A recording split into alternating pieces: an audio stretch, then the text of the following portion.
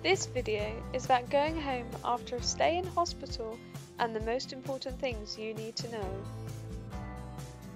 At the Hillingdon Hospital's NHS Foundation Trust, we work together to agree your treatment and plan your discharge from the beginning of your hospital stay.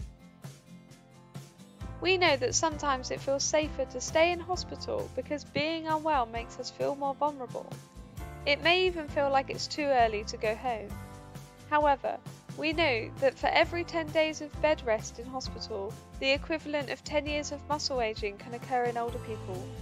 Just 1 week of bed rest may result in an older person being unable to stand or get out of bed on their own. So, to help get ready for leaving hospital, you can be as active as you can during the day.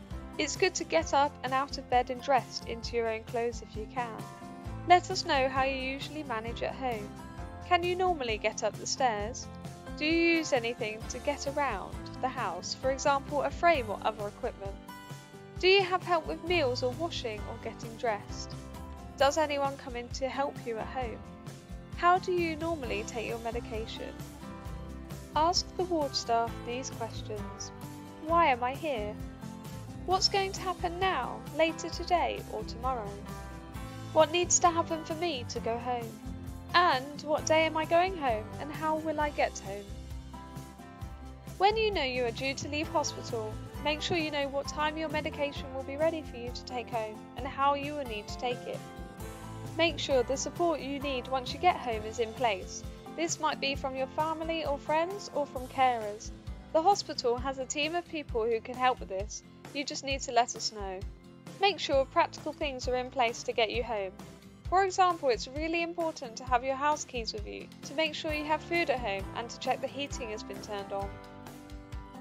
On the day you are going home, make sure you have your bags packed and be ready to go first thing.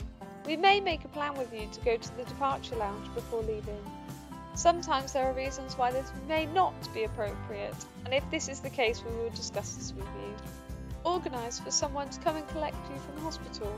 If your condition means you need to go home in an ambulance, the hospital will arrange transport for you. Make sure you have your discharge summary. This is a summary of the care you've received and the medication you are taking home. Your GP will also receive a copy. You will also need your discharge booklet. This will tell you who to contact after you've gone home if you have any concerns or your condition changes. Let's work together so that you can leave hospital safely without any delays.